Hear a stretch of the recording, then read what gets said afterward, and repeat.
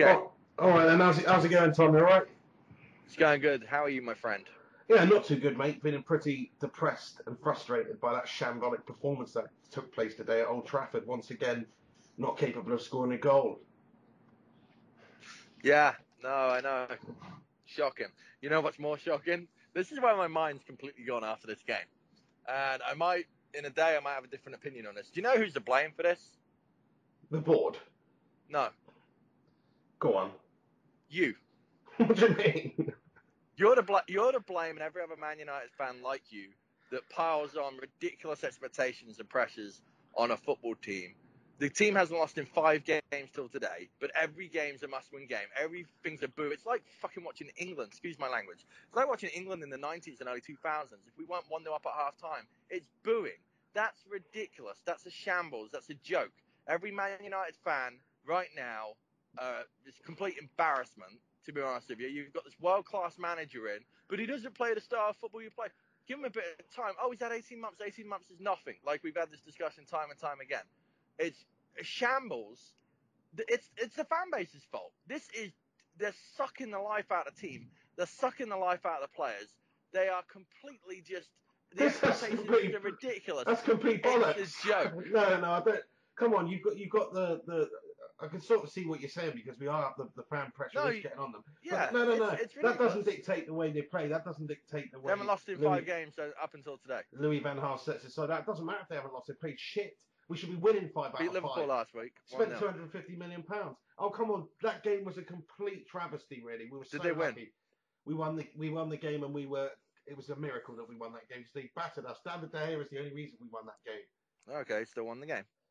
We won the game, yeah. All you're going to remember is the win and losses, and okay, they lost today. But again, we've had seasons like this before under Fergie, but everything is fine. This needs to be a 2-part call because I really do want to speak to you about Baltimore and sitting in with Rennie Mullenstein for the morning and hearing what he had to say about kind of his philosophy and what his time at Man United was like and the way they played and how it's different to now. Yeah. He didn't criticize the way they played now, but he said that him and Sir Alex, would sit down a lot and they would use these different charts and these different graphs and all this. And it's really interesting. It's not that high tech, but it's interesting. The foundation of every decision Sir Alex made kind of came back to like these different charts. And it was just fascinating to hear this guy speak. But I'm going to say that, yeah, maybe he should go because the fan base probably don't deserve Van Gaal right now. I don't know who the fan base deserve. They deserve...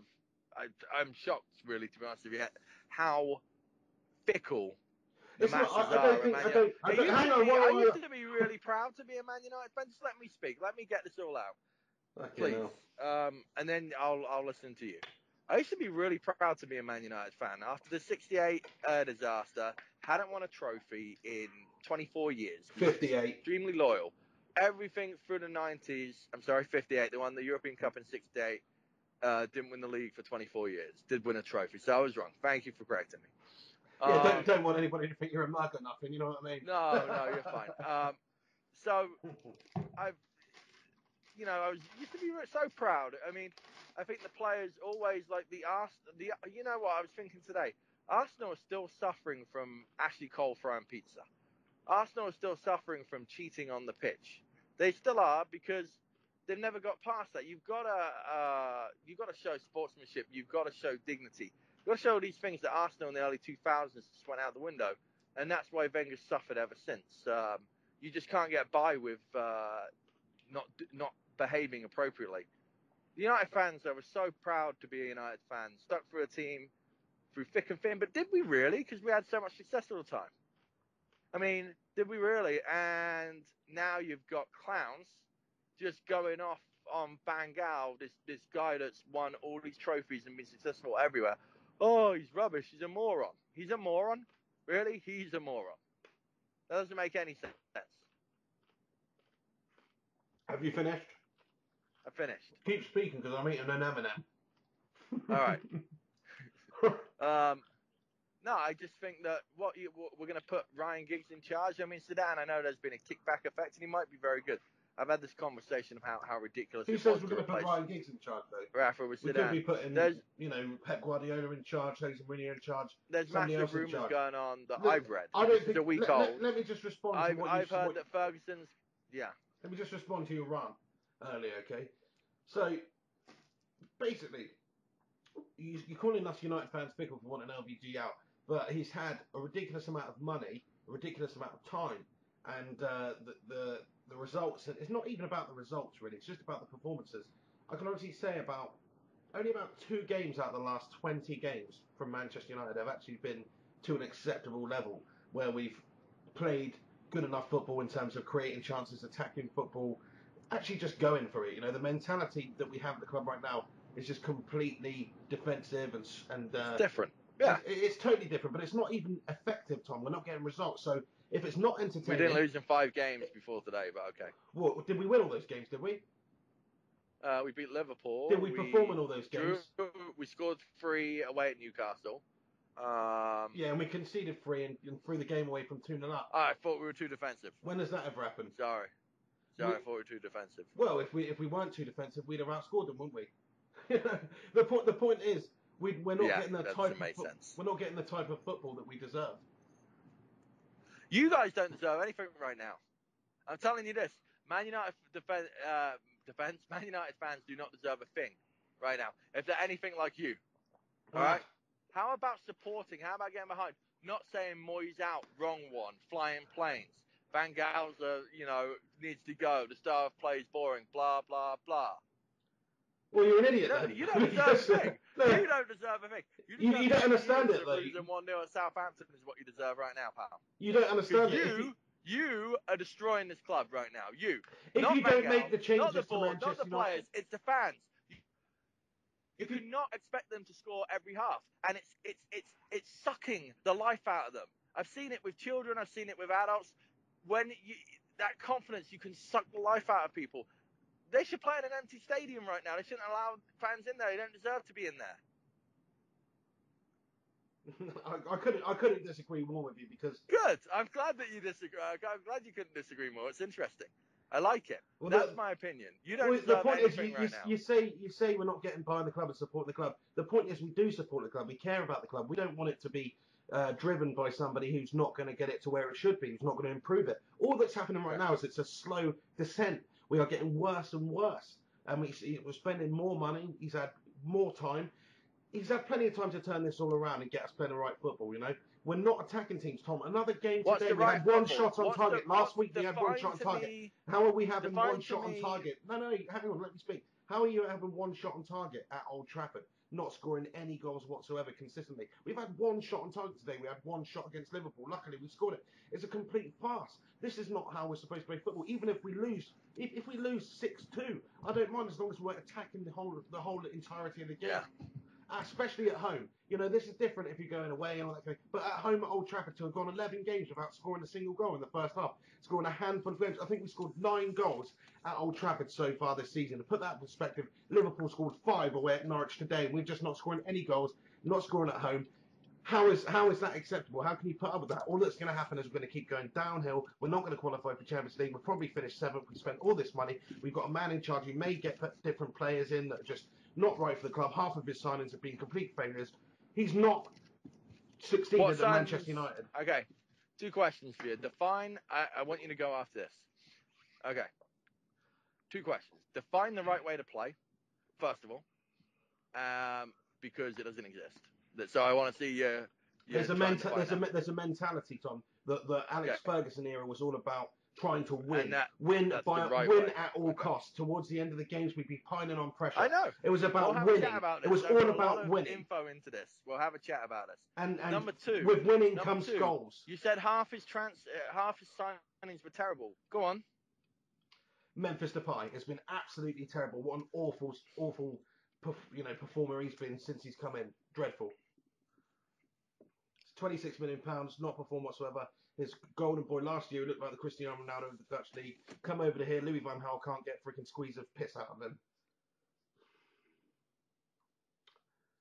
Yeah. Okay. Didn't sign a centre back. Schweinsteiger's a bad signing. Schweinsteiger's a good signing. David Martial's Blind is a bad signing. No, they're not bad signings. Luke Shaw's a bad signing. You asked me to tell you a bad signing, and you managed to name one.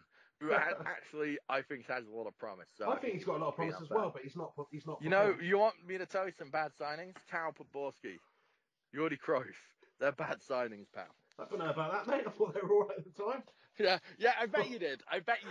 You know what? Well, because you were they're squad players at the end of the day. We win the league every year. They're squad players, you know, all squad players. Here's what we're going to do. We're going to leave this conversation here. You could have said Bebe. I'm going to try and call you back today, and we're going to talk completely about my time in Baltimore. We need to talk. Rennie Mollenstein. I don't really give a shit about that, mate. We need to talk about your freaking stance on Manchester United and how bollocks that is, because I don't. You know what bollocks is? Bollocks is the fan base. That's what bollocks is. But the fan base is the whole reason there is a football club there. Right, and they're letting themselves down. I don't know about that, Tom. It's got to a stage. There's a limit. There's a limit. There's a tipping point. Yeah. I'm not proud to be a Man United fan after watching your last video. Just so you know. I'm not proud that you're a Manchester United fan either. Christ Almighty, this is not the sort of confrontational conversation I needed after watching that dribble. To be fair. Yeah. So. Yeah. So you're busy now, are you?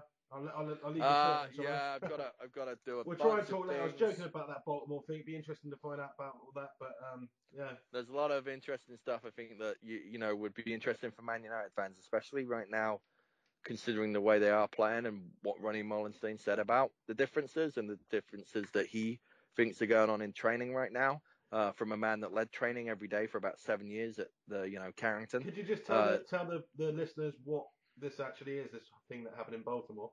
Okay, so I went down to the National Soccer Coaches of America's convention. It's a very big thing. I go down, been down the last 2 years. I went down to Baltimore. Never go to Baltimore if you can help it, but the convention was fantastic. Went in, watched a bunch of sessions. There was a lot of good stuff. I sat in with Stuart Pearson and Abraham Grant one day talking about, managing a club, managing teams. Watched a lot of field sessions. The best one was from the U19 Germany international coach. I thought he was amazing. There was a couple of Scottish lads that were brilliant, actually. The Germans really seemed to. I watched another German. They seem to have a lot figured out. It's just some of the stuff. It's completely anti-Pep Guardiola type tactics as well, which I love because I don't like to be bored to tears.